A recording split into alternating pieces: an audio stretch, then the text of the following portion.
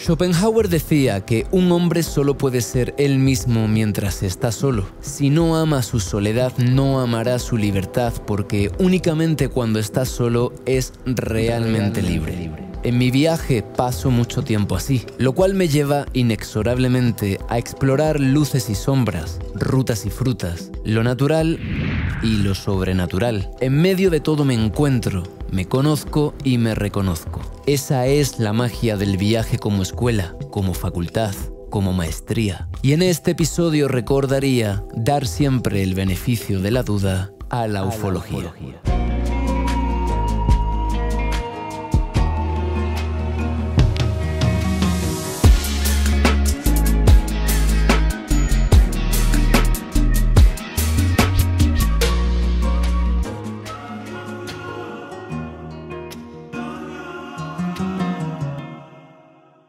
Ay, cabrón, en esta se ve que te vas. Mi casa, esta es mi casa. Mi casa es tu casa, lo que pasa que no sé si quieres que mi casa sea tu casa. Claro que sí. Nada más que yo no puedo subir ahí. Sí, sí puedes.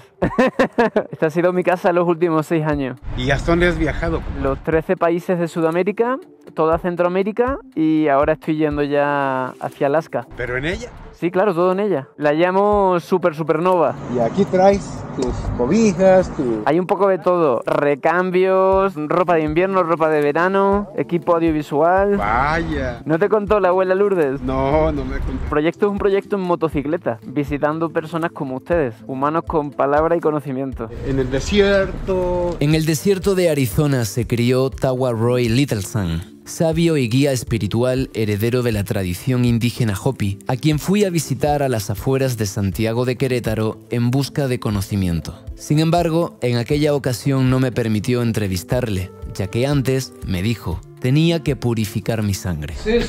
I hope so.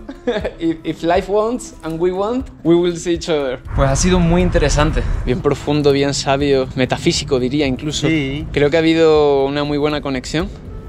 Tan buena que quería que me quedara. Quería que me quedara más días y purificar mi sangre un poco. Ajá.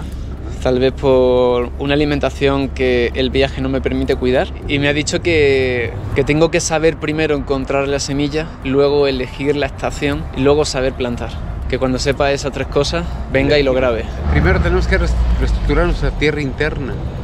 Y a eso se refiere el abuelo. Lo que la gente no entiende es que esta alimentación que se encuentra en los Oxxos, en los supermercados, es una alimentación controlada. Y es que Tawa Roy cree que la comida es la verdadera medicina para generar un cambio desde adentro, razón por la que la piedra angular de todo lo que cuenta es la comida macrobiótica. Me voy con unas cuantas enseñanzas, así que... Ok. Y aquí más nos hemos conocido yo también, así Ok, que... ok. Ganancia total. Muchas gracias, David. México y España tienen que reconciliarse. México y España es muy, muy importante que se reconcilien, porque hay mucha resistencia, hay mucho dolor, mucho agravio entre los corazones de los abuelos todavía por lo que sucedió hace 500 años. Trato de tender puentes. Consciente o inconscientemente, pues por eso lo haces. Es parte de tu labor, la mía también. Gracias por hacerla. No estamos solos en el camino, compadre. No, sabemos mucho. Vale. Mis respetos. Hasta luego. Gracias por despedirte tú también. Bueno, me voy del pueblito Viva México con una frase que jamás olvidaré. Time and space is the delayed perception of the here and the now. Solo por eso ya ha merecido la pena. Y ahora a echar un poco de gasolina. Buenas, ¿cómo le va, jefe? Rodando, jefe. Rodando por los caminos de la vida. ¿Desde dónde? Empecé en Chile hace 6 años y pico. Ya ves, viejo, y tú te quejas de 5 pinches horas manejando, güey. 6 años lleva el May desde Chile para acá. Tú te quejas, pinches 5 horas manejando moto. Le duele el coxis, dice. A mí sí que me duele, a mí sí que me duele. No sube videos en... Sí, en YouTube. Soy Tribu. De hecho, algún día a lo mejor hasta se acaba viendo usted a sí mismo. ¿Cómo está grabando ahorita? ¿Qué pasó? Que llegue con bien a su destino y éxito. A ver si consigo llegar de una pieza, que hoy tengo ruta de las desafiantes. Cuídense, hasta luego. Me voy a el Cañón de las Angosturas a hacer una de las rutas que más ganas tenía de todo México, la cual espero que no esté muy caudalosa, porque la ruta a veces es el río en sí. En fin, pero luego os lo cuento. Vamos para allá y que no se nos haga muy de noche, que... Voy a llegar como para las 4 o las 5. Una vez más, no solo soy retrasado de mente, sino también de horario. ¡Vámonos! Atravesé el estado de Guanajuato y entré en el de Querétaro, desde cuya capital me dirigiría, en primer lugar, a la misteriosa Peña de Bernal. Y es que me han hablado mucho de esa peña, la Peña de Bernal. La verdad es que es más impresionante que en las fotos, ¿eh?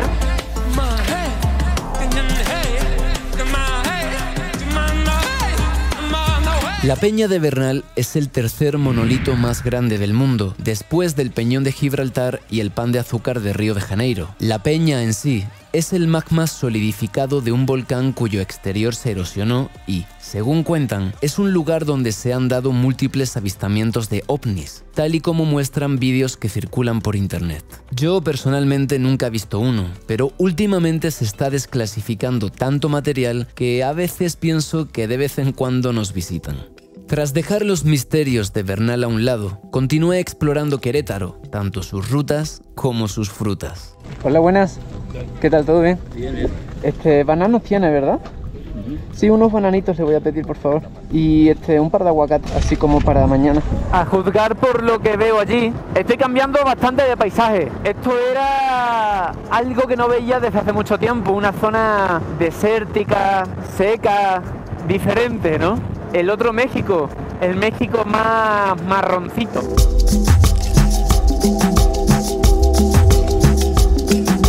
Tenía ganas del México marroncito, ya que rodar por él un poquito suponía en mi mente cumplir un hito. Eres el lugar donde recoges la basura, donde dos rayos caen en el mismo sitio. Madre mía, tío, esto es precioso. He cambiado de país y casi no me da ni cuenta. ¿Cómo no te voy a querer? ¿Cómo no te voy a querer, México lindo? Si volvería a recorrerte una y otra vez.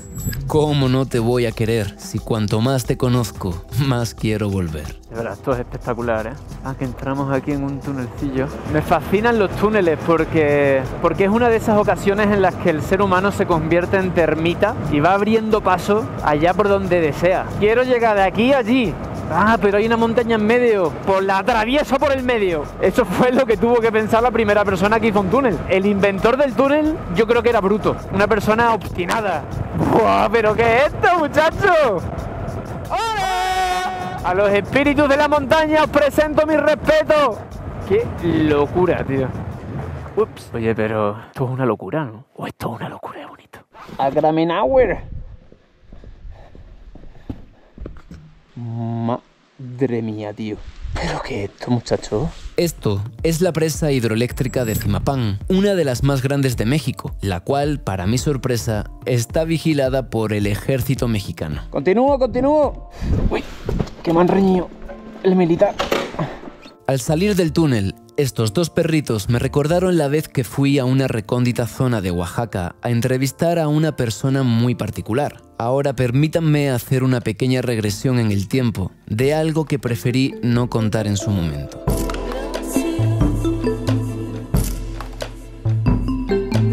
En un lugar llamado La Manzana Podrida vive Tommy, un sueco que junto a su pareja fundó un proyecto sin ánimo de lucro de contenido para adultos conocido como Fuck for Forest, con el cual recaudaron cientos de miles de euros que fueron dedicados a proyectos de reforestación en varios países de América Latina. Sex for us kind of represented something beautiful and something connected to nature. Sex sells, but usually for bullshit. Why can't we use it for something good? My body is not a bad thing, and we are like the only animal on the planet that have a fear for our body and sexuality. Like no other animal has that. Okay, it's somehow like a symbol of a disconnection to nature, this fear and shame we have for the subject of sexuality. And I think a lot of that creates the perversions that the porn industry and the marketing that has been using sexuality has been playing on, instead of trying to educate people and find the source of what is a healthy and conscious way of exploring sexuality as something more divine, or something more like tantric, something more like that you can heal yourself, heal your shame, heal your fear. I think a lot of people are like, fear for your body is somehow like same as being afraid of eating. If you create fear for that and taboos around a subject that is so important, I think it creates psychological problems. What is your relationship between sexuality and nature? Well, our sexuality creates humans, no? It is the reproductional system of nature, how nature continues. It's even in the Bible, you know, the story of Adam and Eve and stuff being naked in paradise. They were naked, but they had no shame. They're not just naked, they're shamelessly naked. And the disconnection to nature was when they felt shame for their natural state.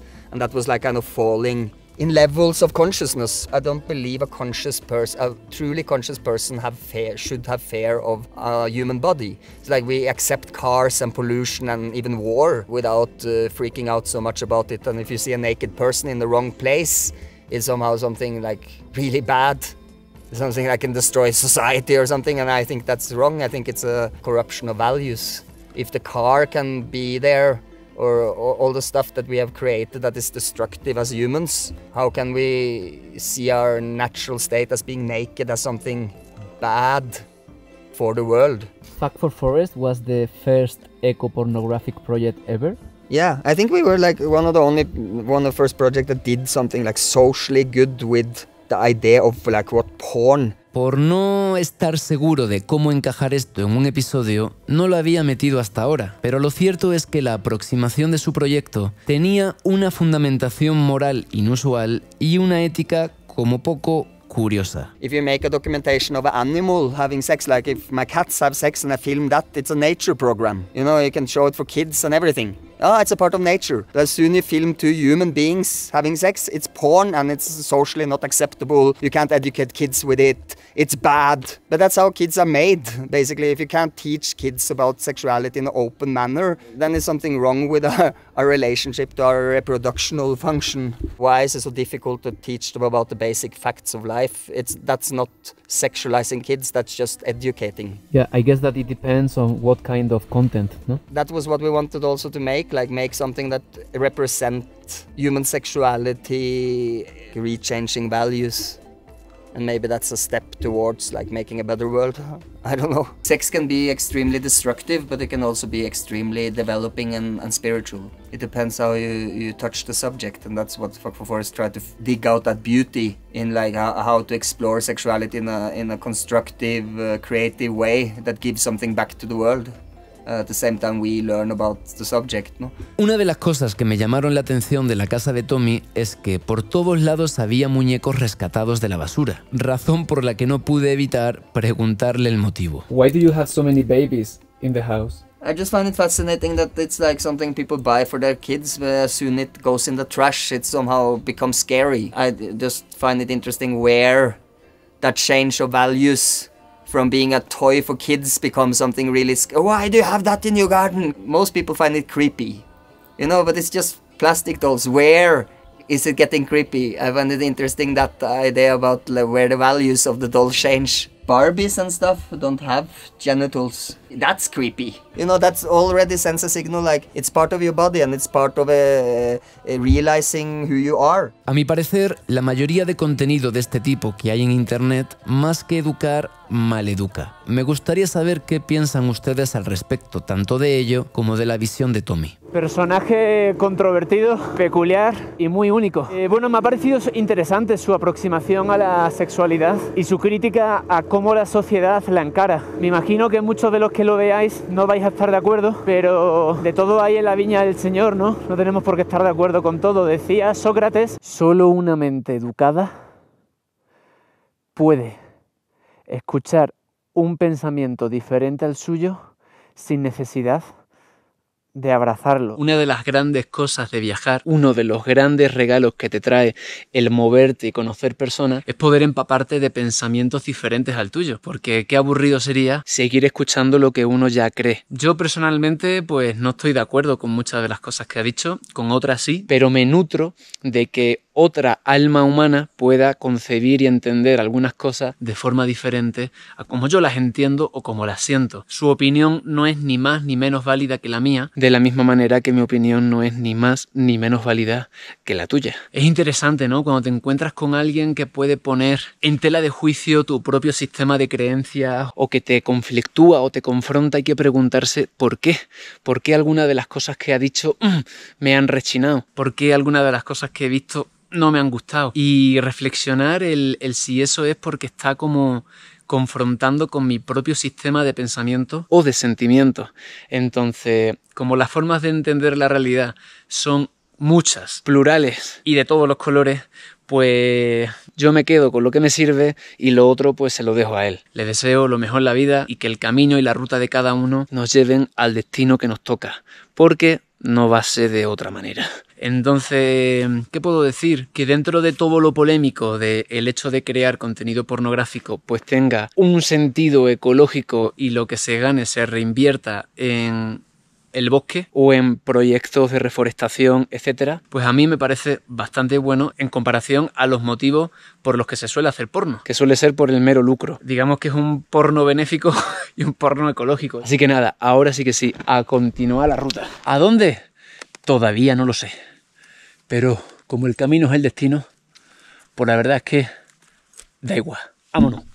Acabo de llegar a la ciudad de Zimapán, capital minera. Por aquí alrededor hay un montón de minas y estoy en una disyuntiva. Son las 4 de la tarde, atardece a las 6 y la ruta de off-road que quiero hacer, pues más o menos según el mapa tardas 1 hora y pico, 1 hora y cuarto. ¿Qué pasa? Que yo soy una pesadilla grabando. Entonces no sé si grabando se me puede hacer de noche en medio del río y meterme en un lío, como ese señor, como cruza el resto de su vida la carretera sin mirar. Entonces, familia, yo me la voy a jugar.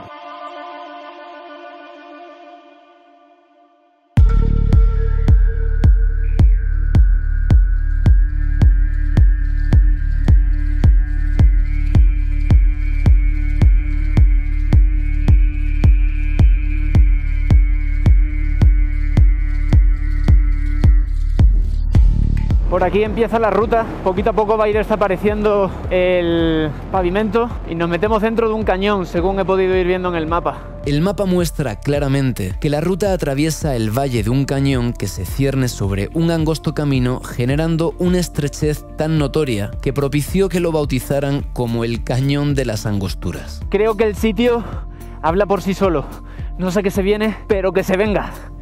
Vámonos. ¡Vámonos! Estoy emocionado. Bueno, traigo víveres por si me quedase tirado. Teléfono satelital por si necesitara ser rescatado. La ruta creo que no es muy larga. El único problema es que me quede enterrado y no sea capaz de salir. Porque creo que hay una parte como de piedrecilla muy fina y muy suelta. Qué maravilla cuando llevas años queriendo hacer algo y finalmente lo haces, ¿no? Lo cual me retrotrae a cuando tomé la decisión de comenzar este estilo de vida. Mirad a dónde me ha traído, a dónde me está trayendo. Estoy recién entrando al sitio. La verdad es que no recuerdo cuándo fue la última vez que hice montañas de este tipo, así secas, áridas, pero me trae tantas memorias, tantos buenos recuerdos, como por ejemplo aquella ruta de Argentina yendo a Iruya o el Abra de la Cay, una de mis favoritas de toda la vida.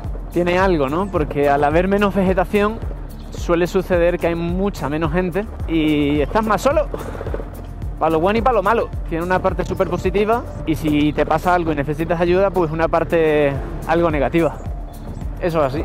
A ver, mina Carrizal a la izquierda. Vale, por la mina. ¡Wow! Había una bifurcación y según el track es por el lado de la mina de El Carrizal. Luego da al mismo sitio, creo que da al mismo cañón. Lo que no sé es cuál de las dos es más compleja. ¡Qué ganas tengo de hacer esto! ¡Qué maravilla! Somos creadores de nuestra realidad. Esto tiene un pintón.